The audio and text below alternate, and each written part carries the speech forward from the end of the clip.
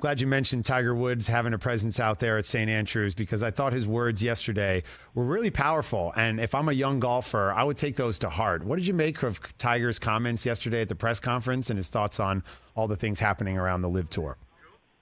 It was reassuring, I guess, a little bit to hear Tiger say that. We've kind of been waiting for Tiger to really speak on this publicly. And a lot of what he said, I just found myself nodding in terms of like, yeah, you know what? Like that, a big part of like why there are as many golf fans as there are today is because of that guy and because of his competitive nature and because of like how he has chosen to go about addressing competitive golf and to see these other guys kind of use the PGA Tour to kind of come up and then leave it and abandon it and then take their own, big paydays elsewhere has just been like a little bit heartbreaking as a golf fan. Like on an individual basis, do I understand the huge temptation that comes with unbelievable financial reward to go play some golf tournaments? Of course I do. But as a golf fan, it just kind of bummed me out to watch guys basically say, like, I don't even think I need to compete in the majors anymore. Like, I'll just play these big money events, and that's kind of like what my career is now.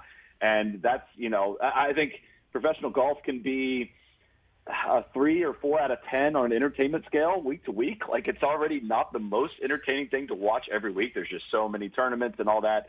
And to kind of have even a little bit of that entertainment value diminished over the last several months has been tough as a golf fan. So it was great to just kind of get some reassurances of what motivated that guy and hearing from other players just say, look, you can't change what I always dreamed about as a kid. It was playing in Ryder Cups. It was playing in major championships, competing in tournaments like the one that's going to happen this week. And so, yeah, it was great to hear him kind of address it head on. And, I do wonder, watching some of the highlights get played on Golf Channel of Tiger's comments and putting images up of Brooks Koepka and Bryson DeChambeau over it as they're saying those words, like, that's got to sting a little bit for those guys. Listen, their bank accounts are not frowning at that, but it is kind of an interesting image to just like put Tiger's words, underneath images of these guys that have gone and done this.